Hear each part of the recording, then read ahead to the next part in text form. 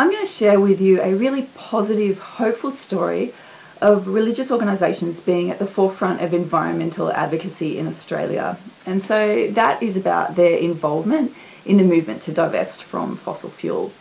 We're going to look at fossil fuel divestment and why it's important. We're going to look at what role religious organisations have played, and in Australia particularly. And then what we, those of us who have been active in this space of advocacy, have learned. So firstly, about fossil fuel divestment and why it's important.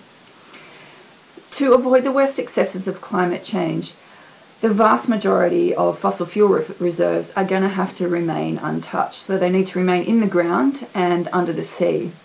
But globally, fossil fuel reserves, they're worth trillions of dollars on the balance sheets of fossil fuel extraction corporations. And these corporations fully intend to exploit those fossil fuels.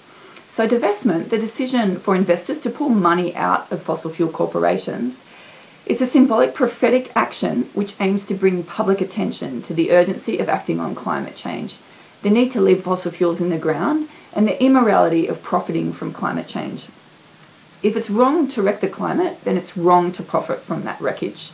And institutions that choose to divest from corporations that are extracting fossil fuels are saying that they're choosing not to profit from the exploitation of coal seam gas, oil and gas, fossil fuels.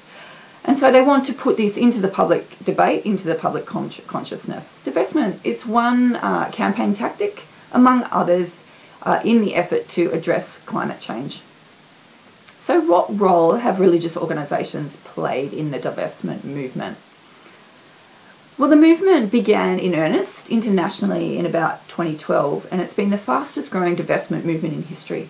So there are now approximately $6 trillion worth of funds that are managed under some sort of divestment policy.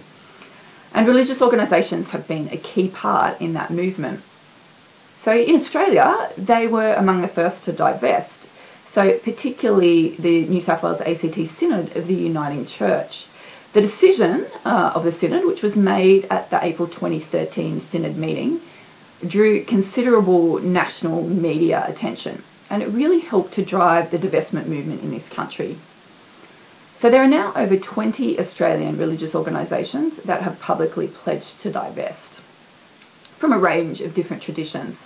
And internationally, the global Catholic climate movement has been taking leadership in the Catholic Church, and there are now 95 Catholic organisations that have committed to divest, and that includes various dioceses, some universities, and Caritas Internationalis, which is one of the largest welfare organisations in the world.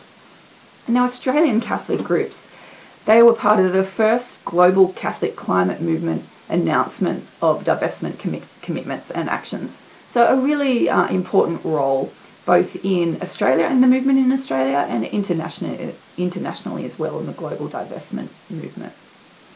So what have we learned then as people active in this space? So firstly, as advocates who work to get our organisations to divest, we've learned about how we can drive those divestment decisions. So of course it's important to work closely with financial managers, but it's equally important to work with the key decision makers for whatever your religious group is. So in my case, as part of the Uniting Church Synod of New South Wales and ACT, it was our 400 member strong council that made the decision by consensus, while we were working with and talking with the financial managers along the way. It can take a lot of time and work to achieve a divestment commitment.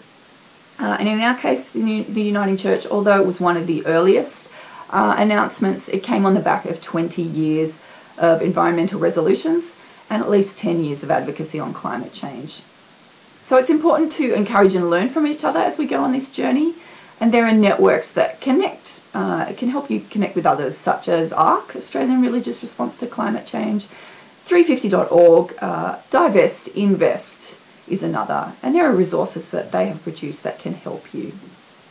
The second really important thing that those of us working on religious divestment from fossil fuels is that we can be really strategic in the broader environmental movement, the broader climate movement.